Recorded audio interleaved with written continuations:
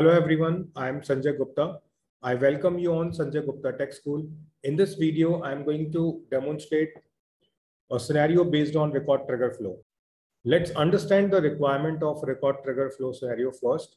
So in this video, I'm going to demo how you can use delete record element.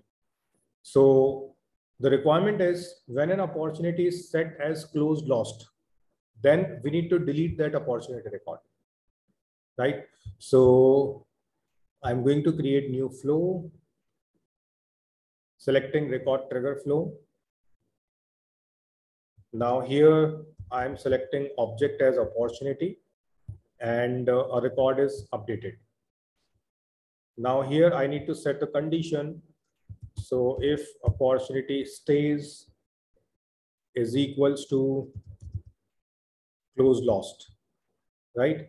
And I'm selecting this option like this option says only when a record is updated to meet the condition requirement. It means earlier stays was something other than close lost. Now you updated and it is close lost. And this particular field is updated, right? You can read this help text as well. Perhaps you want the flow to run only when the triggering record is changed from not meeting the condition requirements to meeting the condition requirements. When that's the case, choose the second option. Right? And let's select fast field update because we need to do operation with the same record. And let's check whether delete record. Okay, delete record is not available. So we need to choose this second option, actions and related record. So here you will see delete record is available, right? So we need to delete the record. So here we have two options. Use the ID stored in a record variable or record collection variable. So we don't have that. We need to specify the condition. Sorry.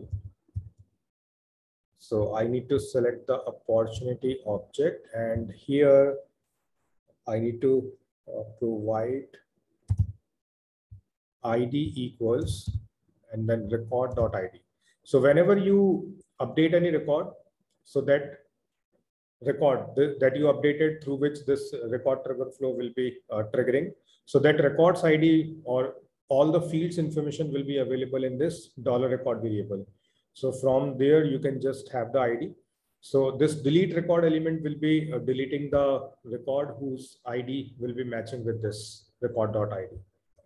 And then I am clicking on done. So this way delete record element is available now. I can save it. So naming it as delete opportunity and I'm saving it. Now I'm just clicking on activate. So now just watch the demo carefully because whenever I will be updating any opportunity to close lost, so you will see some error like it will say like your record is not available to view because once you change the stage, the record trigger flow will work and that record trigger flow will delete your opportunity and it will go to recycle bin. So if your record is not available under this tab, so Salesforce will throw some error. So as I hit on save, you will see an error message. So it is saying the requested resource doesn't exist, right? It is visible, but now you can't save because it is deleted. So opportunity name is account 2203. If I go to tab again, so you can click on discard changes, but here you won't see the opportunity. If you search for recycle bin, so there you will find your opportunity record.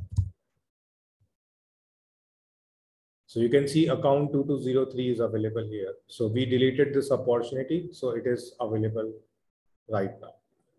Okay. So this way, if you want to apply delete record element in the flow, so this is a simple use case which I used, but in your case, use case may be different, but this is the way how delete record element works. And whenever you delete any record through flow, you can just go and check those records in the recycle bin.